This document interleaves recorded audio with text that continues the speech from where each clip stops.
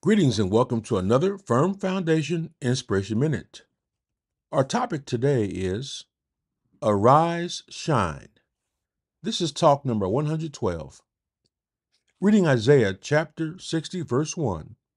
Arise, shine, for your light has come, and the glory of the Lord has risen upon you.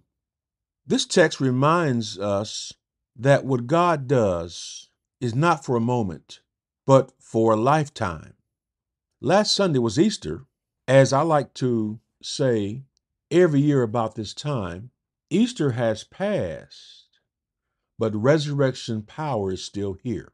The reason we can arise and shine is because what Jesus did for us wasn't for a moment, but for a lifetime and for every day. Romans chapter 8, verse 11 reads, "And if the spirit of him who raised Jesus from the dead is living in you, he who raised Christ from the dead will also give life to your mortal bodies because of his Spirit who lives in you." The thought that the same Spirit that raised Christ from the dead is living in you and me as Christ's followers is a remarkable truth.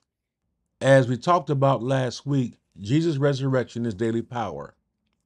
And I want to impress that upon you, even as we have left the marvelous occasion of Easter Sunday. Continue to walk in and live in and enjoy the blessings of what Christ has done for you. Arise and shine, for your light has come, and the glory of the Lord has risen upon you.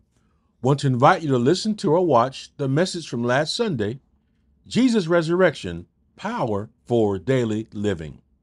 Let me also invite you to join us for a special New Covenant Church Caregiver Support Group meeting online tomorrow at 7 p.m. I'm doing a special presentation entitled Caregiving Journey with My Father. I want to talk to you about my experience in helping my dad through a difficult time at the first part of this year, and also how we worked to arrange care for him and navigate the various healthcare systems that are available but require wisdom and help to access. This will be a live stream presentation followed by a discussion. Information is at the church website at newcovenant.org. God bless, have a great day, and be encouraged.